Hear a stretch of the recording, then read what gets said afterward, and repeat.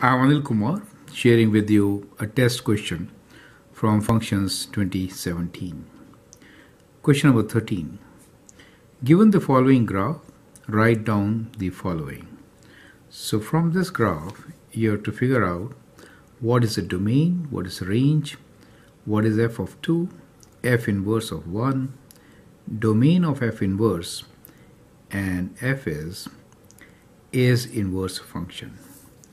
You can always pause the video, answer the question, and then look into my citations. So here we have a piecewise function. Let's write down the domain of the function. The leftmost point is at -2.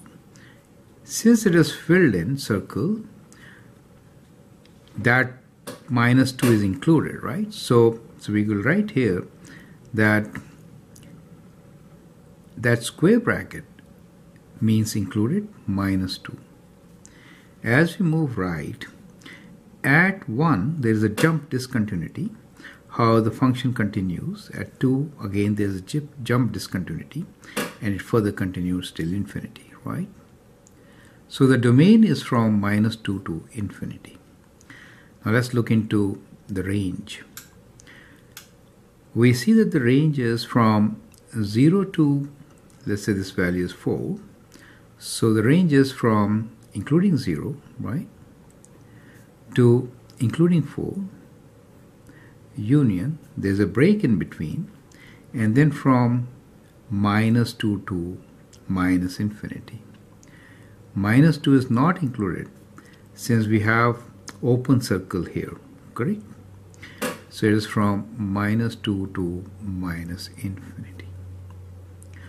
Now let's see what is the value of f of 2. F of 2 really means value of this function is f of x, value of the function at 2.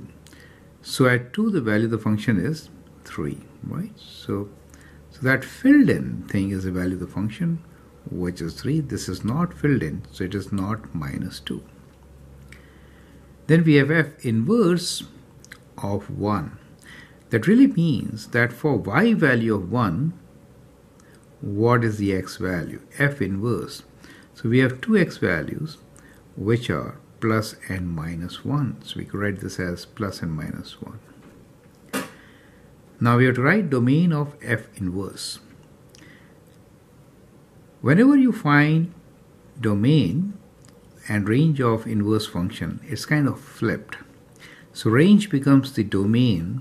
So without even thinking, we could copy this. So domain of f inverse is from 0 to 4 union -2 to -infinity. Do you get the idea, right? So domain of inverse of a function is actually range of the function, right? So that is how we should write. Now is inverse of function. To figure out, we have to do horizontal line test, right? So do horizontal line test. As we saw just now, if I draw a horizontal line, we get more than 2 values, right? So it crosses at more than 1 value. So it is inverse is not a function, right? Inverse is not a function. So that is how you can answer this question.